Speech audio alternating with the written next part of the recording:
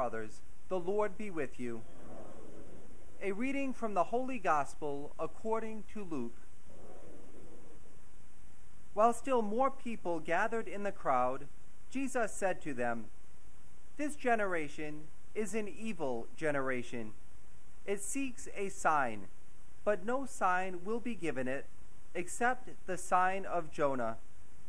Just as Jonah became a sign to the Ninevites, so will the Son of Man be to this generation.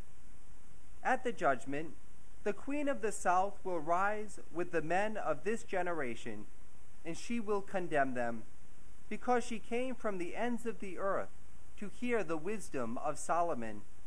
And there is something greater than Solomon here.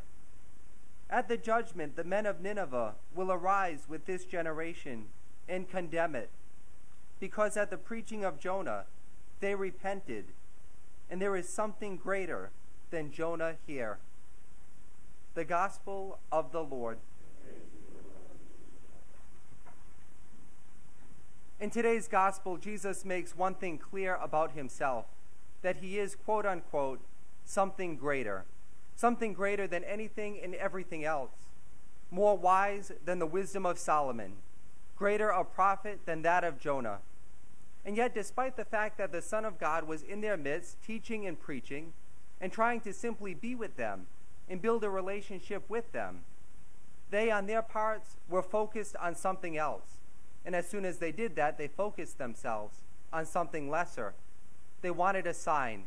They wanted proof, authentication, something that would verify for them that Jesus was who he said he was. And in doing so, they shift their focus away from Christ and missed out on what it was that he was saying. Jesus said when Jonah went to the Ninevites, he preached a message of repentance. He gave them no sign. He simply preached God's word.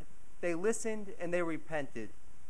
He's saying, here I am, the Son of God, in your midst, trying to teach you, trying to be with you, and you're rejecting everything I say, on a search for a sign, and a sign will not be given to you.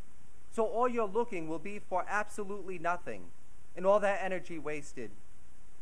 As Catholics and as Christians, we know and we accept that Jesus is the Son of God. Yet even in our own lives, we can focus ourselves away from Christ into something else, or focus ourselves away from something greater into something lesser, whether it be searching for signs in our own life or simply getting distracted by the things of this life. And that's why we have this season of Lent, a time where we pray, fast, and give alms. When we fast, we deny ourselves the things of this earth.